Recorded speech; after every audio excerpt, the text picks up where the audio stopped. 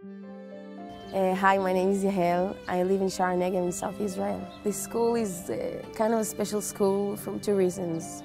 The way that we learn here and the place. We learn to be ourselves, we learn to find our identity. I've been living here all my life, and that's the most beautiful area in Israel. It's a shame that that situation is like that, but that's the most beautiful place.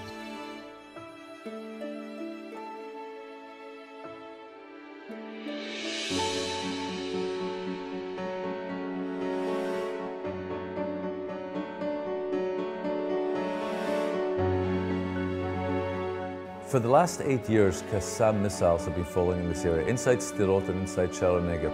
These missiles are not fired at military targets, they're fired at civilian populations. And the people here feel as if they've been on the front line for many years. And so a missile can land in the middle of a classroom. Staying in this region is their way of saying, we're going to answer the Qassam missiles by saying we're going to stay here because this is our place. If we move to Tel Aviv, the conflict will move with us.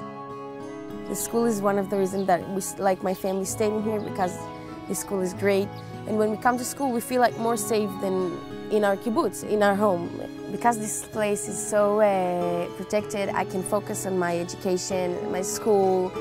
I can come and I can be relaxed and just not always think like, where can I be and without getting hurt.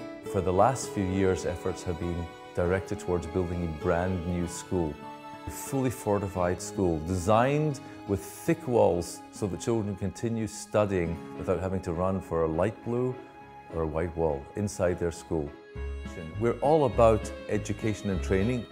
Here in Israel, we're making sure that Israel is a strong nation by giving our children the opportunities to advance themselves in any possible way.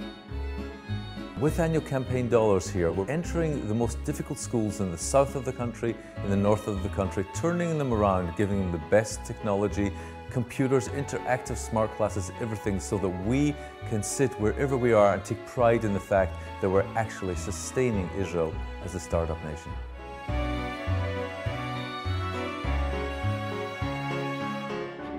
I know from now that I don't even know what I'm going to do. I know that it will be in the best way because of the education that I got here. Thank you, Federation.